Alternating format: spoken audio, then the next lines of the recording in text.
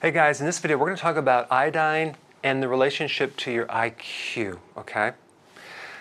So iodine deficiencies are really a big problem on this planet right now. I want to read something to you. Iodine deficiencies affect approximately 2 billion people worldwide. Now that's a lot of people. What is there, 7 billion people on the planet, and this is like 2 billion? So a large percent of us are deficient in iodine. Iodine is very important in supporting the brain function, okay? Growth of a child, regulating estrogen, supporting the thyroid function. And if you're deficient, you can have a goiter where you have this bulge in your neck, this swollen thyroid gland.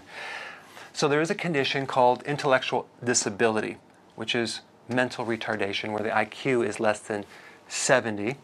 And the person has lower motor skills, slow learning, a decrease in solving problems, difficulty adapting to a new situation.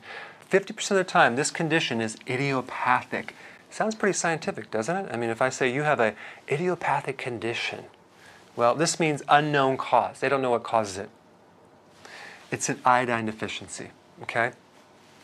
If you are pregnant, consume sea kelp, okay? I highly recommend it. The last thing you want to do is become iodine deficient when you're carrying a baby, okay? If you know people that are actually going to have a child, tell them about this information. Make sure they get on a good trace mineral. Make sure the iodine is from a food-based sea kelp, and make sure it's a quality sea kelp, because a lot of times the oceans are polluted and you don't want to pull those toxins in. But iodine is also good for regulating estrogen, fibrocystic breast, cyst in the ovaries.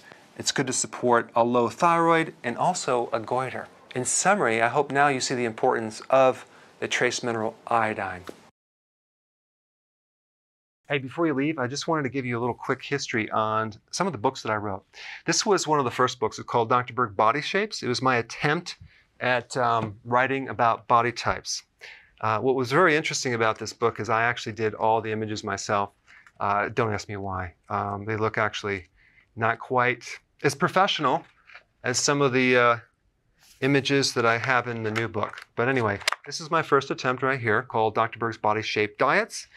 And then I wrote a book more extensive called The 7 Principles of Fat Burning. I don't even have a copy anymore, actually, because it's outdated. The next book, I put about 1,000 hours into this one right here called The New Body Type Guide. Major updates on the body types. I put a lot of energy into this. It has professional images, graphics, all sorts of things.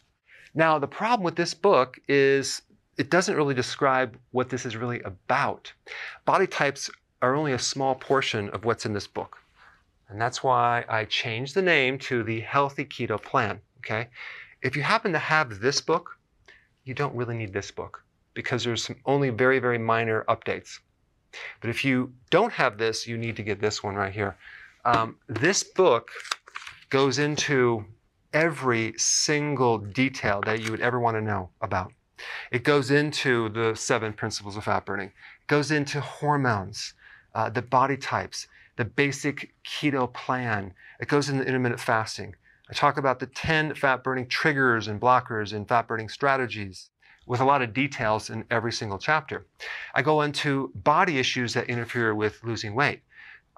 There's very few people that just have a weight problem. They have a lot of body issues, whether it's sleeping problems, stress problems, inflammation, menopause. I cover that extensively in this book. Then I talk about how to get rid of stress, and I show you a technique. Then I get into exercising. And then I have a lot of really good recipes in this book as well. So this is a good reference guide. On my website, if you get this book, you get this one free. It's called Healthy Keto and Intermittent Fasting. This is the shortcut, quick guide to this book. And the reason I created this book is to have you, within 45 minutes, learn how to do keto, okay, in intermittent fasting, exactly what you need to do.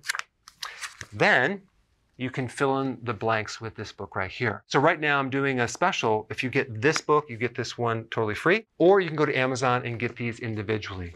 So I just want to clarify the difference between this book and this updated one right here. If you don't have this, you need to get this right here. That way you can get the exact correct information to do it healthily.